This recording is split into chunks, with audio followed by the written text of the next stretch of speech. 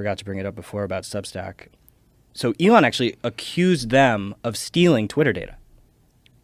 What do you mean? And that was part of his justification for blocking them. How did they steal Twitter data? So, I mean, that's a very strong word that he used.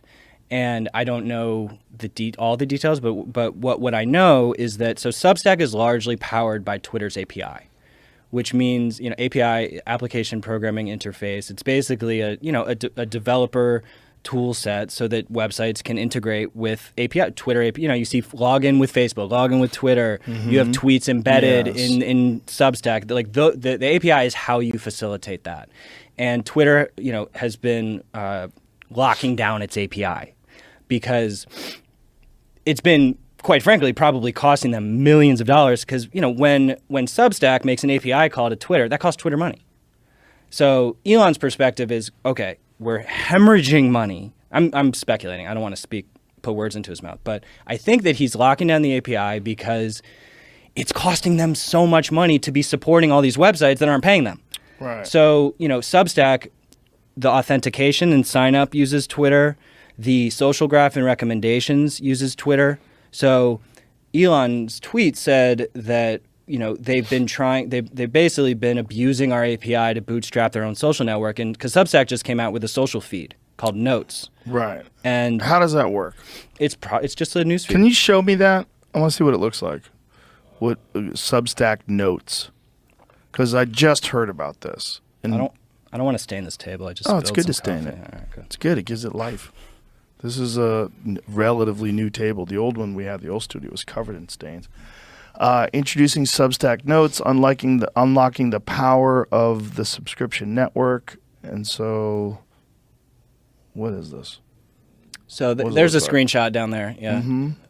You have to sign in. No, just do continue. Yeah, there it is.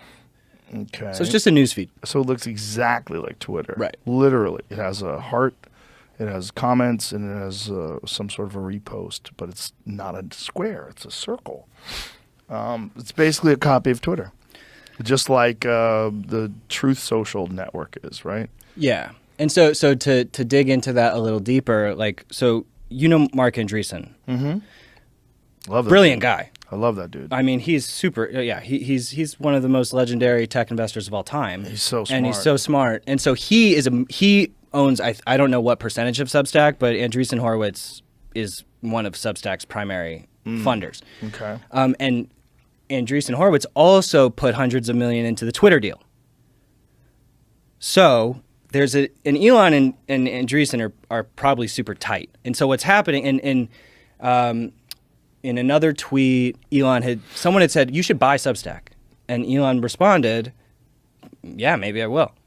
And this was like 2 months ago. Mm-hmm. And so they've been pursuing, it seems as though they've been in negotiation for Twitter to actually buy Substack. I mean, Elon said it. And he's also super tight with Mark Andreessen. And so probably Substack thinks it has a certain valuation. Elon wants to get it for less and was trying to say, listen, you are reliant on us. Right. We're helping you grow, and then I'm thinking about buying you. And I'm thinking about buying you. It's costing me more money the more time that you're doing this. So what I'm going to do is cut off your API access and show you who's daddy. Ooh. Right. So, I mean, who knows? Because I don't think that... Just speculation. I don't think that he was out this to censor. And unfortunately, Elon has successfully enraged both mainstream and now independent journalists, which is not... I don't think he intended for that to happen, but that's what happened. I mean, all the Substack journal, that's one of the best places for independent journalism. Yeah. And now they're all pissed because, there was a period of time where their businesses were screwed up. Well, not only that, it was the very people that were using Twitter to put out these Twitter pages. So there were all the emails that showed the collusion between the intelligence agencies and the former heads of Twitter. This was the same guys, and they were publishing this. Yeah, and they all thought they were friends. Yeah.